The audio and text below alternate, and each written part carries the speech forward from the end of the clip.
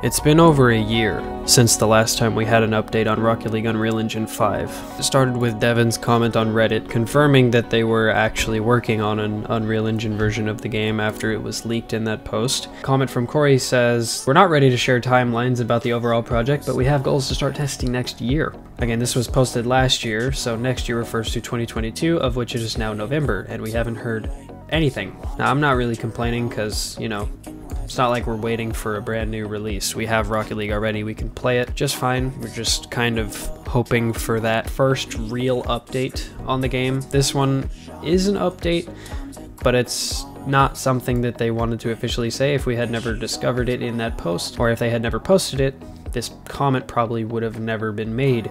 But that's the last time we've heard anything. So since we have not had an update, I decided I would share some ideas and thoughts I had on things that could be in the new game, or update, because they said they don't know if it's going to be a new game or a new patch. We'll have to wait and see.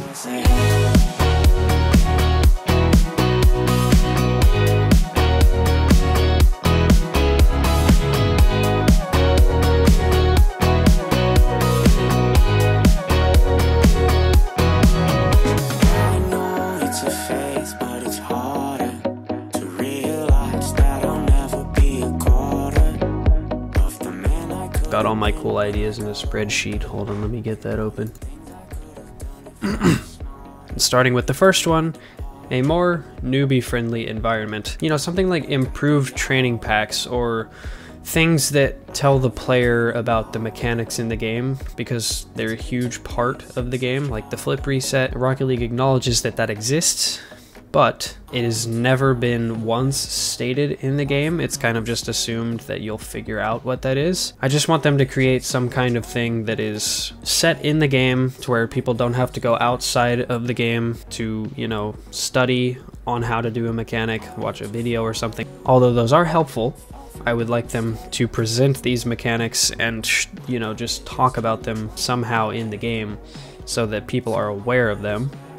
I think it would greatly increase, you know, attention span to the game, I guess you would call it. Because a lot of the time, I'll bring someone into Rocket League and they're like, "Oh, this is too hard, how do you do this?" And it's probably due to the fact that they don't know how the game works in a lot of ways, which, you know, that's the case for any new game that you play, but it'd really just be nice to have some thing in the game where new players can go and learn about all the mechanics in the game and maybe, you know, practice them somehow in a training pack created by Sonics or by pros or something. That would be cool. A more newbie-friendly environment again, to get more of those new players to stay. And then second, really big on this one, capability for lots more custom content, i.e. creative mode. Something like the workshop on Steam, but better. Something that has its own section in the game, its own menus, its own servers maybe, where you can even play with your friends. They could even do something like featured creations, so somebody will make something, it gets really popular in the community, some kind of system where people can vote on something and then it gets featured as, you know, a map in casual play or in some other mode, and then custom LTMs, not made by Psyonix, but made by people who went into creative mode and created a game mode. Something like the featured stuff, they would feature that LTM. And then I have one more thing in this, something a little more iffy in terms of extra content, like custom. I have to plug in my headset, it's almost dead. But, you know, like custom car cosmetics we saw with Alpha Console and Bacchus mod, where you can put your own decals on the car and create your own wheels or whatever. Something like that, but officially in the game, where you can go in and model your own stuff, or maybe not model, but somehow create a skin of your own. And just in general, we need more potential for creativity in the game, because it's really not that great at the time of recording this, which is November 4th, where you have to use UDK editor to make a map, and then it's really hard to even play that map on the Epic Games version of the game because they don't have the workshop feature. Really great. It's just really complicated to do custom content right now in the game, and it's it definitely needs to get improved in the new version. And I actually, the reason I'm so big on custom content improvement in the game is because whenever I went to RLCS earlier this year, back in August, I met, you know, just like so many content creators and so many people that I thought were really inspiring, and that's actually why I started making videos. Got a few pictures of the guys that I met at RLCS. I've even got a hat that I got signed by a bunch of them in my closet. Look at that, baby. You got Reddles, there's Musty. You get the point. It was really cool to meet all those people, and it was really inspiring to me, to the point where I wanted to start making content of my own. And that is why I am so heavily supportive of the idea of greater capability for custom content in Unreal Engine 5 Rocket League. Now, the third thing I want to go over is less with custom content, but more with the content that is playable in the game now. So, better, you know, just kind of overall better playlist functionality.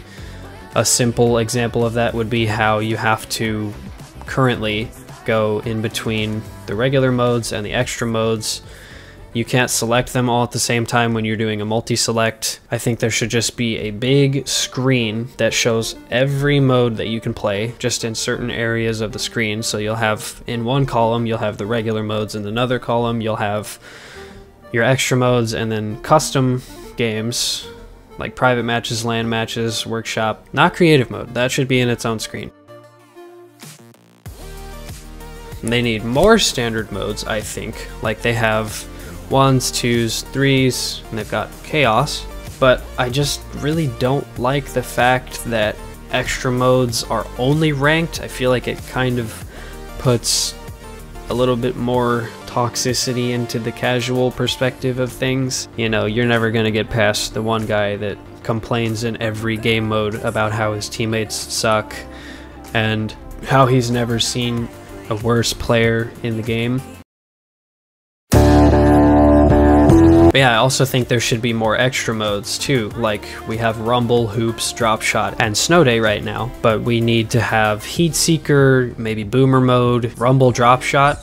One big extra mode that we need, or maybe it's in its own new category of game modes, Knockout. Knockout was so fun, but they haven't brought it back yet for some reason. I don't know if it's because they're doing a bunch of experimenting, trying to figure out how to fix it or how to make it better, because it does feel kind of clunky compared to the regular game. The flipping mechanics are definitely different. The driving and the boosts are definitely different. You'll be able to tell that if you just go in. Well, you can't just go in. You have to download a bunch of mods to even play the mode right now, but yeah, it's a lot different from the regular game. I want to see that come back. Instead of having the 4 standard modes and then having a bunch of random LTMs rotating very inconsistently, I might add, we should have, you know, a whole list of all the extra modes that we can play at the same time, because it's really frustrating to have to go into like some kind of online community and ask people if they want to play Heat Seeker because it's not a public playlist. I mean, it was an LTM recently as a part of the Haunted Hallows event, I think, because it was featured on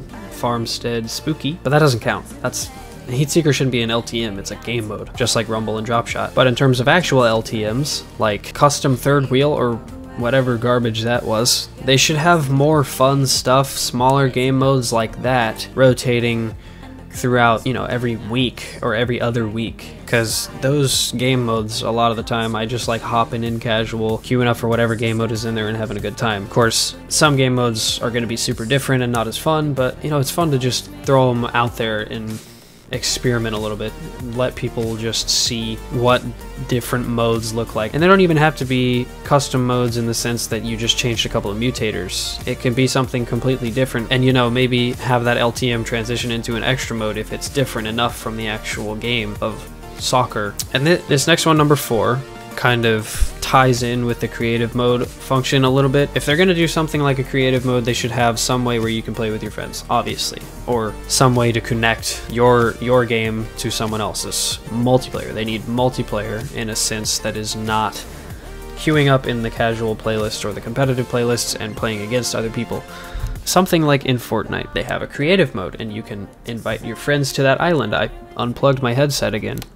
Again, Fortnite is a pretty good example of a creative mode, but it'd be a lot different in Rocket League, obviously. I know Lethamyr did something recently with the Haunted Hallows Escape. Psyonix reached out to him, and he grabbed a couple of friends, and they made this whole cool thing. I think it was really, really cool to see something like that in Rocket League, and it was exciting that Psyonix actually reached out to them to make that. But I think they need capability for other kinds of multiplayer, like kind of how Minecraft does it, where you have your multiplayer screen and there's no multiplayer servers there whenever you first start the game, but you connect to IPs, you can connect to dedicated servers and other stuff of the sort, but it's all in one area, it's all in one list. Another example of that would be Gary's mod. You can just go to find game and there's just a whole list of public lobbies. So you have your playlists, you have your tournaments, you have your creative mode. But there should also be like a list where you can go and play on a server. First party capability for dedicated servers is what I called it.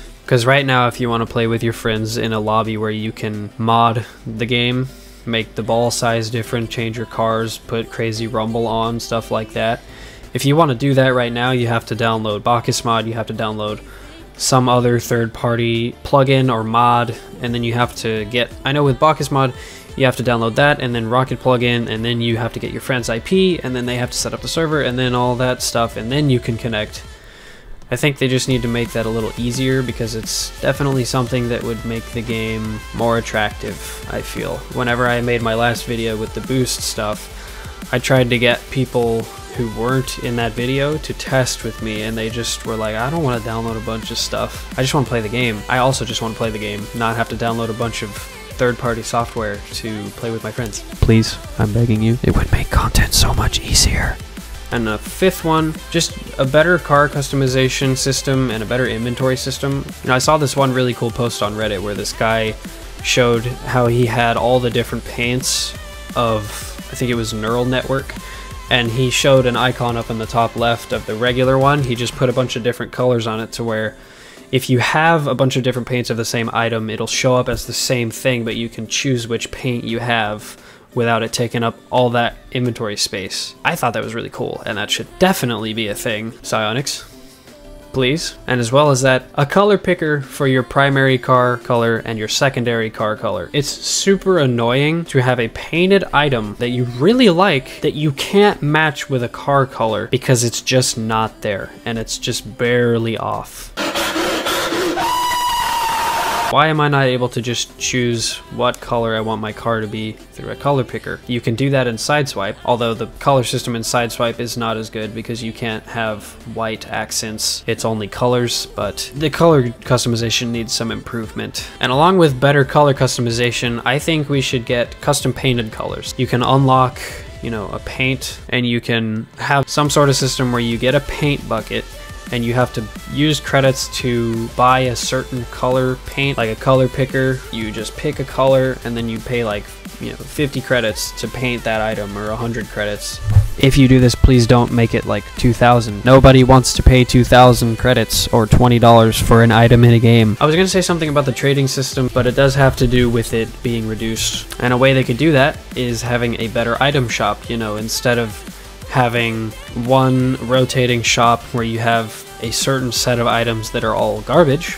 You can go in, like the esports shop, to a certain category of item, select which one you want, and then like I was talking about earlier with the custom paints, you can choose a paint that you want for that item, and boom, you have that item. Now the reason I just didn't talk about the trading system is because if they did something like this, it would probably kill trading. Like, 99% of the way.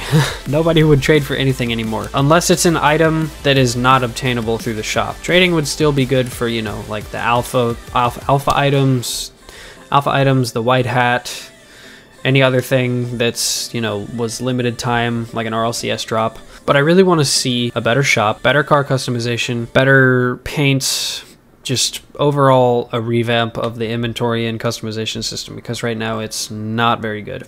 And the last thing I want to talk about is the lack of server locations. So I live in the middle of the United States. I don't live on the east or the west.